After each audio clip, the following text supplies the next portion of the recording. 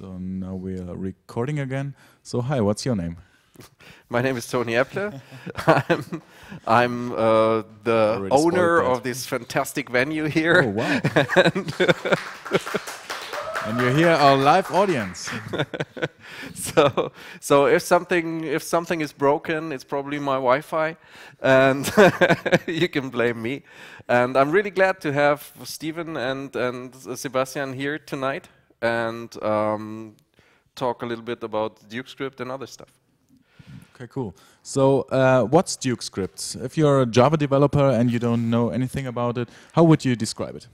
DukeScript is a single-source cross-platform technology for creating Java-based applications that simply run anywhere. So basically, the idea was to bring back the good times. I'm a Swing developer.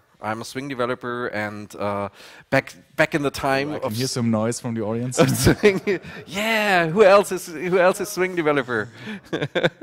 and actually, I liked Swing a lot. I'm probably one of the few persons, but I really liked Swing a lot because it made it possible to deploy to all the relevant platforms. And at one point in time, it wasn't possible anymore to deploy to all of the relevant platforms, and because people invented new platforms, and they wouldn't run Java. And that was basically the big problem where we said we have to change something about that. Yeah, and you said to run DukeScript basically anywhere. So what's anywhere? Anywhere means the relevant desktop platforms like Linux, OS X, Windows. The mobile platforms, at least the most important ones, which is iOS and Android, and also browser. Because I mean, Java basically got kicked out of the browser due to the security issues with applets, and at one point nobody used them anymore. And right now, Oracle even officially discontinued support for applets. So browser, this means you can run Java, you can write Java, and it runs as HTML and JavaScript? Yes, in a way. Wow. So basically, what we said, we want to have it running in the browser without the need of having a plugin. So you do not have a real Java virtual machine, but something else, so a very small implementation of a Java virtual machine. And there are actually a couple of projects who do that. So like, for example, TVM, then there's a project that's called, I think, Doppio, and then there's a project called Back to Browser by Jaroslav Tulach, and that was actually the project that originally started the whole DukeScript stuff. So having something that runs in the browser and uses HTML for rendering, because we didn't want to have we didn't want to re-implement Swing and the whole Java virtual machine, but just a small profile good enough to run Java applications and use Java syntax, Java editors and everything, and use HTML as a lightweight rendering technology. Well, that somehow sounds like write once, run anywhere again, yeah. Right? Very good. I like that. We're back to that. Yes. Okay. You brought us a short presentation. Yeah, I thought I'd go through a couple of slides to explain the basics, how it works on the different platforms. Sounds good. So we will switch to this. So basically, this is where we started from. Have you switched already? Yeah. Okay, great. This is where we started from. All the new devices there, no Java on there, and we wanted to change that. We wanted to have Java as the rock-solid technology that allows you to create modular and large applications. And we wanted to be able to use HTML, HTML5 for rendering, because it's not only very lightweight, it's also available everywhere on all the devices. And it's got lots of tools, it's got tons of libraries that you can use, and so it's very well understood. So it also allows us to create a really nice designer-developer workflow, because designers really know how to produce HTML. There are tons of web designers resources that can create the UI for you. And so we put that together, and that's also where our logo is coming from. So it's Java Duke, with the HTML5 logo, and that's where JavaScript, DukeScript comes from. And it works like that. You need a JVM and you need an HTML5 renderer. And DukeScript just glues them together as a thin layer in between. So we have you have a very thin platform-specific layer, and you have, otherwise you take what you got already on the machine. So on desktop, we're using Hotspot, and currently we're using the JavaFX web view. But we also have alternatives already, because the web view is slightly lagging behind the most current version of WebKit. So we decided to go for something else. On Android, we have Android WebKit WebView and just the regular Dalvik art. And on iOS, there's also a component. Currently, we're using RoboVM, but with JDK 9, we will probably be able to use the open JDK JVM. Yay! And not a JVM that is owned by Microsoft. That sounds really weird. Yeah. Currently, Microsoft is probably the only the only guys offering. There's still Hotspot on by Oracle on iOS used inside math, I think. But other than that, yeah, open sourcing that, so OpenJDK Mobile. that is this. Yeah, right. So it's already there. Oracle already has a JVM that runs on iOS. But it's not publicly available, or just only when you use some certain tools. Yeah, and in the browser, we basically have two options. Back to browser, that is the original JVM that Jaroslav Tulach developed, and TVM, that's an alternative version that is slightly more performant at the moment. We announced we're open sourcing the OpenJDK for our portal. So that'll be available. Is already available. Will be available as part of OpenJDK. The math compiler. I don't know. Yeah. So we're releasing that as open source. So it could also run on ARM processors as well. Like Yeah. for iOS. Yeah. I mean, I've got a version running on the Raspberry Pi as well. So we've got DukeScript running on the Raspberry Pi. Cool. Yeah, And for phones, this one. That's cool.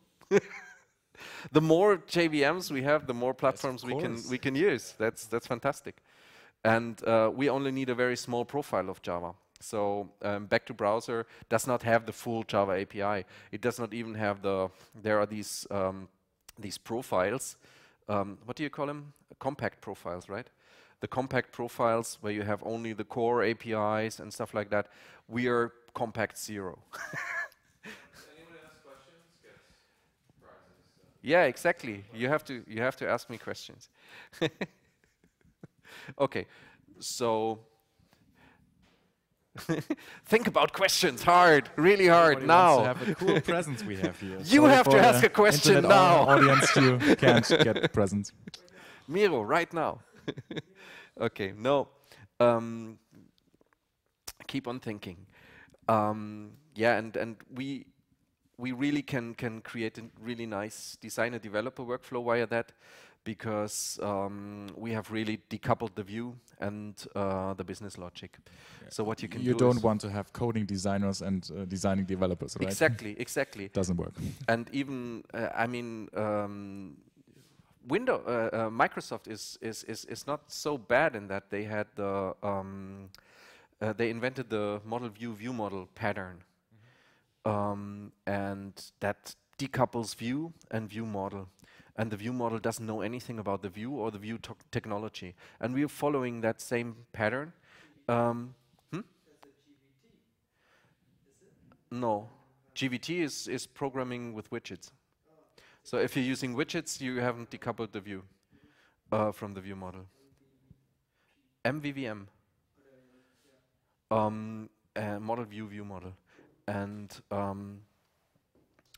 Where was I? Designer and developers. Yeah, exactly.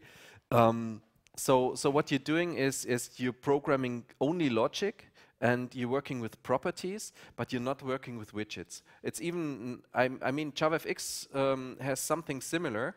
They already have a declarative format, the fxml, for declaring the views, and they have a controller. And they just inject basically the widgets into the controller, and they have some decoupling, but it's not really very cleanly decoupled because they are missing the two-way binding in the fxml. It was originally planned for, but then they did not yet fully implement it. But it would be nice to have it because it would make the software much more testable, and it would make it the controller wouldn't have to know anything about a button or something like that. So right now, it knows about buttons, labels, and stuff like that. So the designer cannot simply change this to something else. And we have a cleaner separation of that. So we can really change, we do not have a label or something, a label widget that we refer to, but we have a string. And if you bind something else to this string, you're fine. So the designer and the developer are basically independent of each other. So Sounds that's good. just for a short introduction. I don't want to make the theoretical part too long. But you will show some code examples later as well. Yes, yes, sure. Very good. I guess we should go to coding now because this is called night hacking and not night presenting. No, not night slides and PowerPointing. Okay.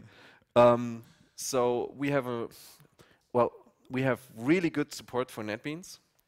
So if you want to create an application, we have a NetBeans plugin. And you can use that. There's a new wizard if you use the plugin. And depending on the network connection,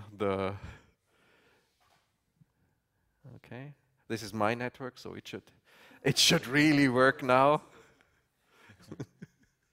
So yeah, you can't blame this the is the others, point. like This is the point where we have to cut the video. we will cut now we are right back. Yes, Of course. that's Question? I would like to try DukeScript. Yes. Actually, it's on my plan for half year. okay. Cool. So, but what about plugin for IntelliJ? Is it planned? No, Okay. it's not really planned. Do you have to use IntelliJ? Why do you use it? Yeah, I understand. Yeah. Okay. I like IntelliJ is IntelliJ. a really nice IDE. Currently, we have plugin for NetBeans, and we have instructions for Eclipse, how to use it. So you can find instructions for how to use it with Eclipse. But basically, what we have is Maven archetypes. Okay. So if you're actually able to use IntelliJ together with Maven, Yes, of course. you can do that. Because Okay. I tried, I wanted to write a tutorial, and I was not able to create a Maven project with IntelliJ because I didn't find it actually very intuitive. So, so I mean, you must know. I tried with Eclipse, and I managed to do it. I tried with IntelliJ, and I didn't. But I don't want to do I IDE can't bashing. It's confirm probably that. a really nice. IntelliJ works really well with It's probably a really nice IDE. It's just not very easy to use for NetBeans users. Let's put it like that. But if you can help me, we don't want to start an IDE war here. yeah, right? yeah. If you want to help me with it, if you can show me how to create the Maven project, then I will write a tutorial. So we can write a blog post together. Okay. No, welcome. Yes, Simon. Cool. Because I was looking for somebody to show me how to do Maven projects, really, because I don't want to exclude IntelliJ I can users. also show you. Okay, it works. great, I've done it several fantastic. times. I'm happy. But I have more questions. sure, Okay, so. Okay, I have a robot, yeah, and I would like to write the interface for that. So actually, right now I'm running remotely from the Lego yeah, Mindstorm, the JavaFX uh-huh. engine. So I'm controlling all this stuff, the sensor. Is it possible to nicely do it in a DukeScript? That's my Probably plan. yes, sure. Yeah. Should be possible. Depends. Depends. Do you want to run it on what platforms do you want to run the interface? Oh, Java. I'm running on my Lego Mindstorm right now, Java 8 and Yeah. 9. I just built it for IMM. Okay. Yeah. Yeah, we will be able to do that. Sure. Cool. Yes, robots. That's very good. DukeScript and robots. Next step. So so if you step through the wizard, you can decide what platforms you want to deploy to. So just now for the demo, I just used the desktop version. Not in the wizard actually, but in the source code. I can enlarge it for you. So you can decide what archetype you want to use. So we have two basic archetypes. One of the archetypes is creating a CRUD application with a server and a client and the REST-based interface, address book sample.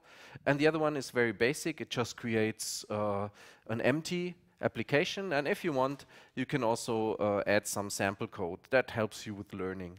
And on the DukeScript website, we have some more information. I'll walk through the demo code and everything. So you can really understand each line of code very easily. So it's a very nice way to get started, and I'll use that.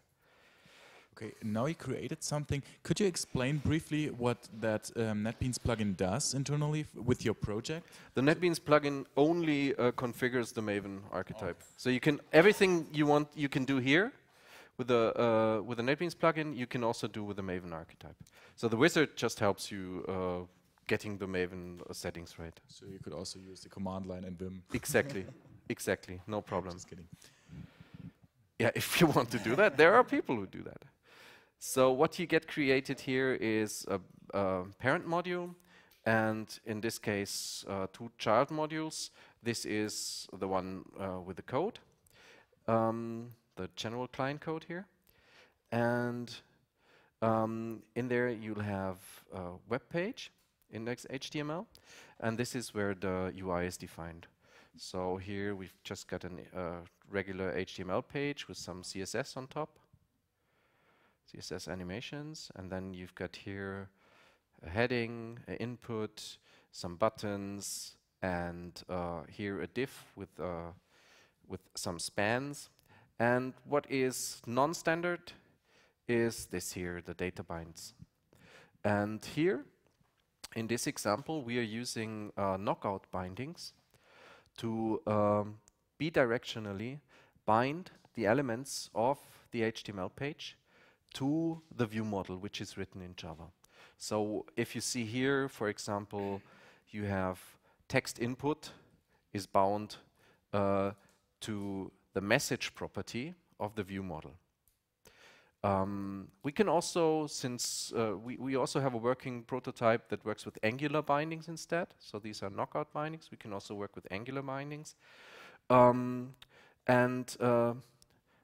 I'll switch over to the data model so you can see the property, how the property is defined and how the data model is defined.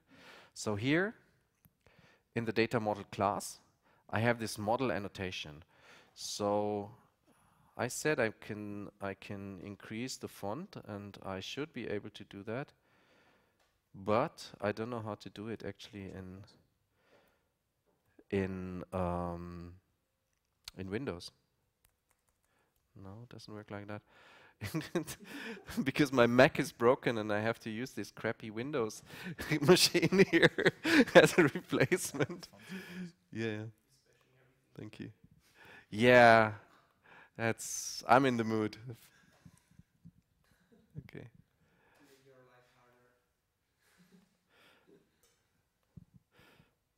Okay. So this should be nicer. So here you see the message property is defined as part of this model annotation. So you have the model annotation. This will create a class for you, the class data. And here are some properties. And one of them is message, and one of them is rotating. We decided to do that as annotations in order to save you from having to write getters and setters and constructors and stuff like that. And this means as soon as you build your project, you create these Yeah, actually, it's Java classes.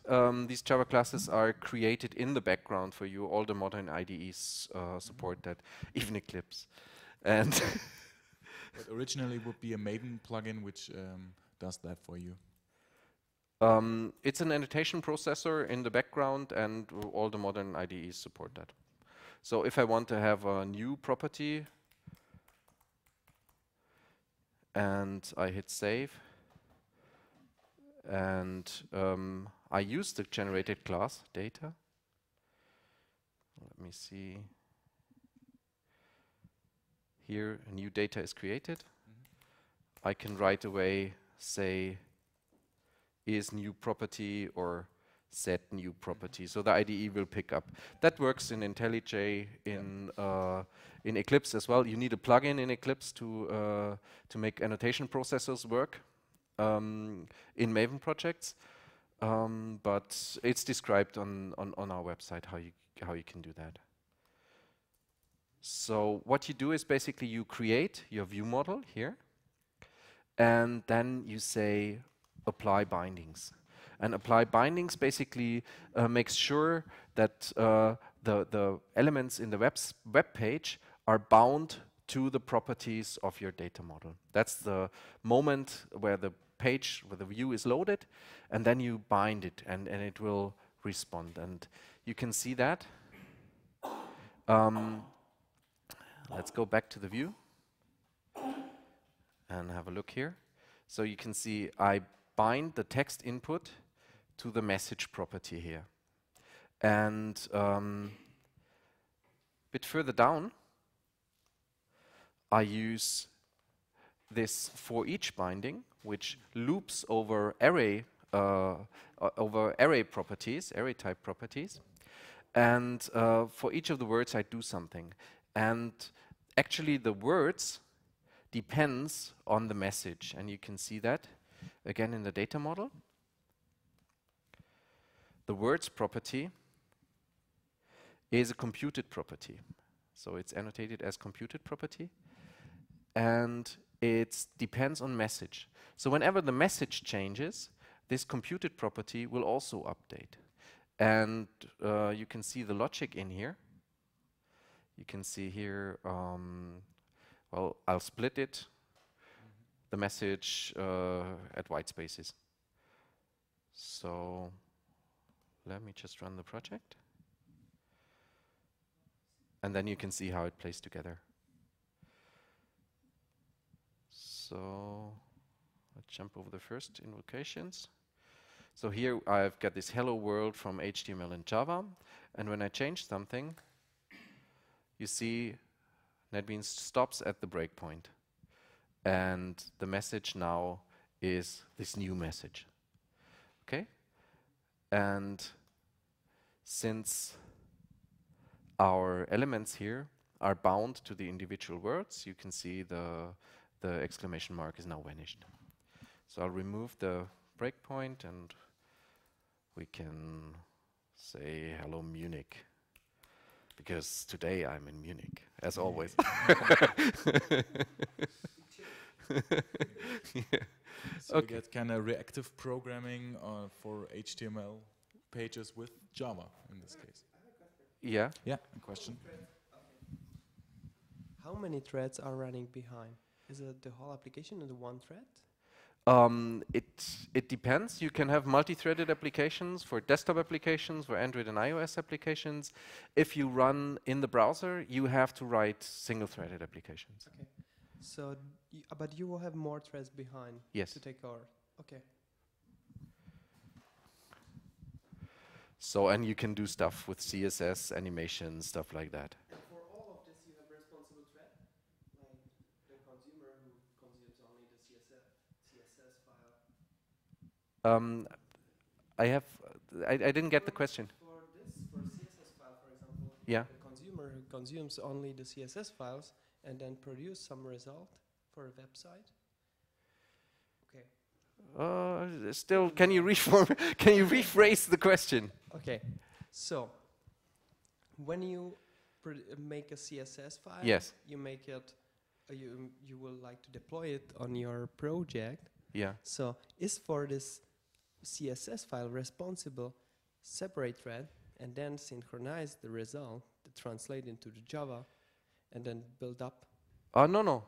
This is basically using the the browser basically for the rendering. The rendering is totally happening in the browser, and is the rendering engine is responsible for the rendering. So you have separated. Yes. Oh, cool. So we have to synchronize between the view logic and between what happens in the browser.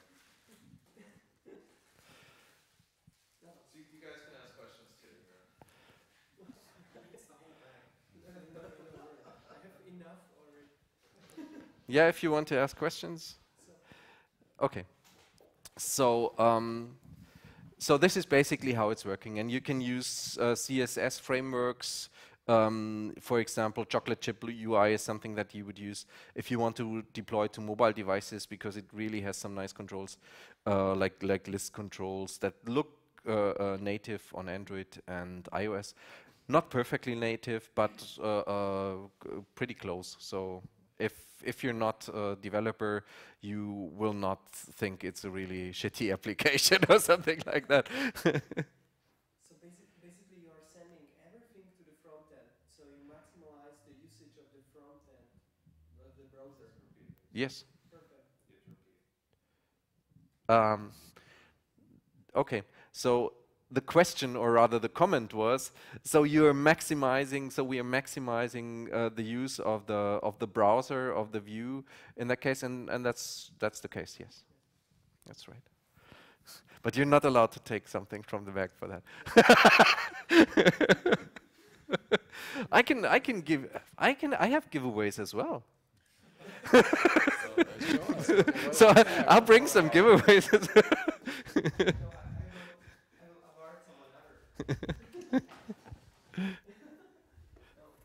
We have some even more giveaways. Sorry for everybody who is watching the live stream and online. You can't get any giveaways. Next time you would have to come where the next NightHacking tour station is. So you have some. It really pays to come here.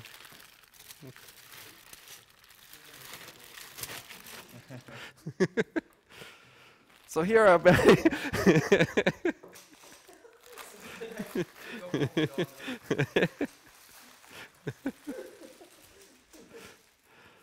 so I put some stuff in the bag.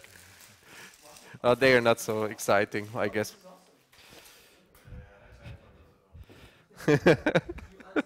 So it's probably very useful if you have to do some metric stuff. Yeah, exactly. Okay. Yeah, sure.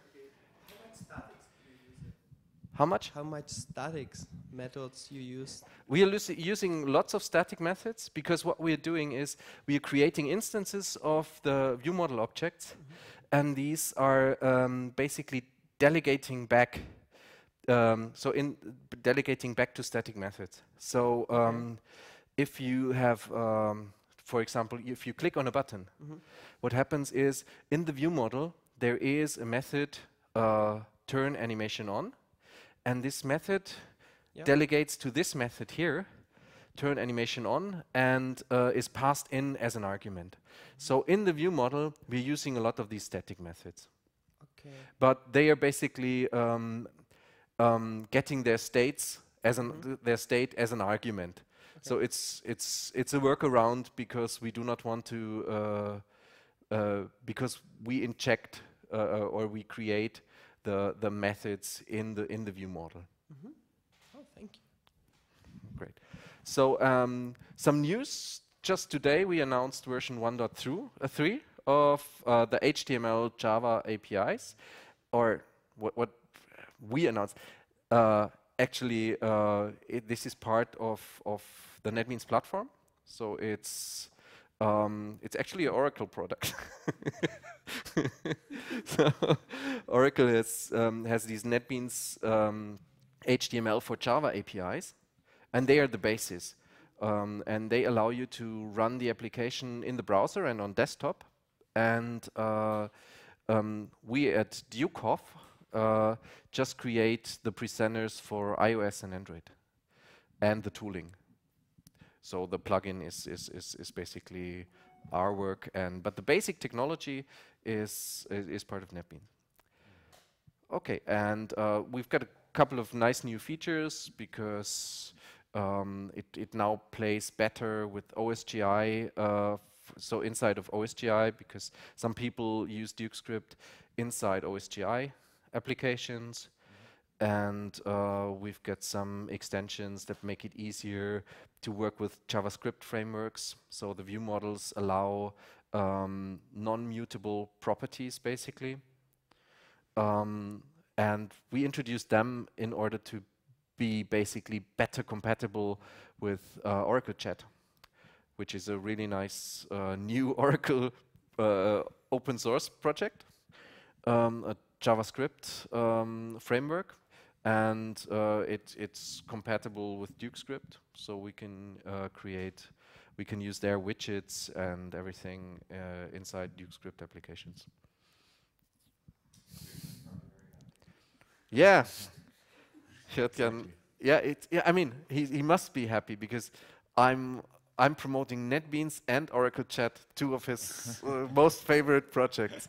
Very good. And DukeScript. Yeah. It's too good to get sure. you, by the way. Yeah. All right. What else do you want to show us? Yeah, my latest pet project is embroidery, and I don't know if you've shown my sewing machine yet. So I got Sewing machine. Okay. Yeah. And what does it do?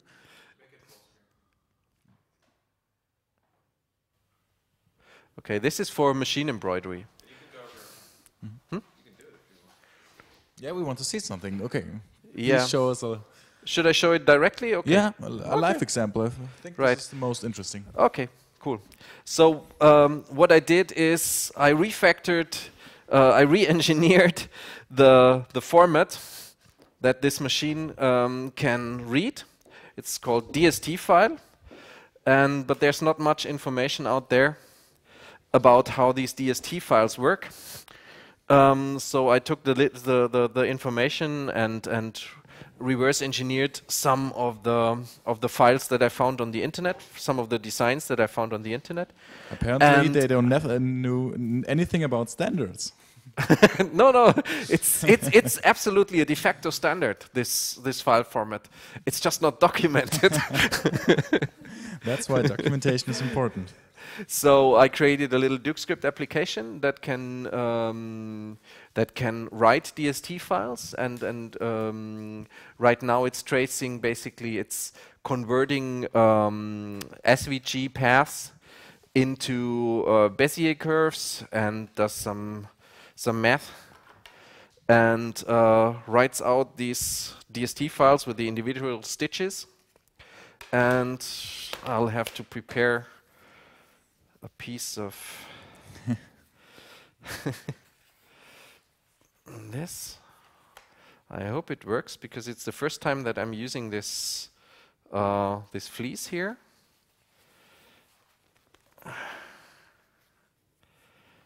And put this together. So the file I created is on the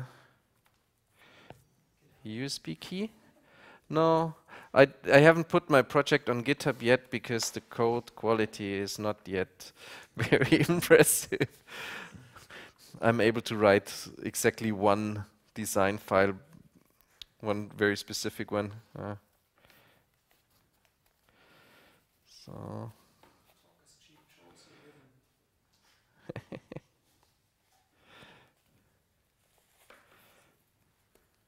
Okay, that should work. And now, to make sure that... I think this is the first time when we have a sewing machine on NightHacking, right? Probably. So let's see how that works out. Okay. Tony is promoting his new business. My new business model, absolutely. Exactly, new business model. Toni Apple's sewing machines. So I'll choose the design.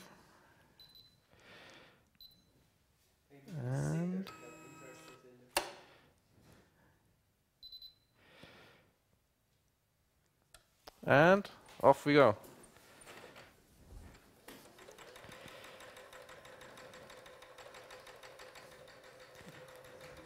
You can come here. You can see it live if you want.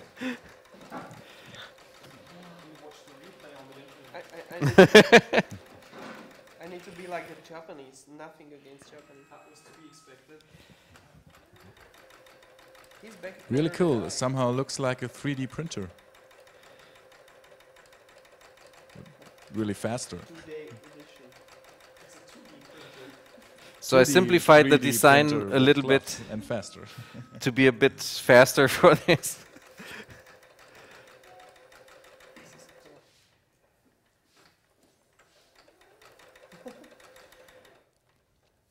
Left eye. Are you doing the same with your socks? Huh? Not yet. Not yet. That's going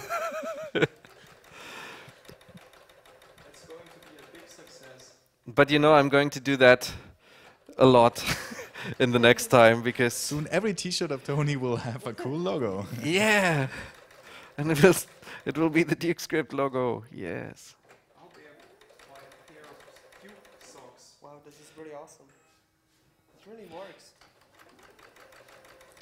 So the folks around here can probably already guess what that will be. No, it works. It's really awesome. Toni made an amazing job. Thank you. Yeah, really. You're hired. I think Singer should get really interested in. It's much better. So the next step will be to have an editor so you can create SVG. You can draw SVG on the iPad or something like that, and then create the file directly. Unfortunately, this machine here doesn't have a direct interface, so you cannot just upload it. You can only upload it via USB key. But we're working on that. Then you can sue in the cloud or something. Yeah. Wow, this is really awesome.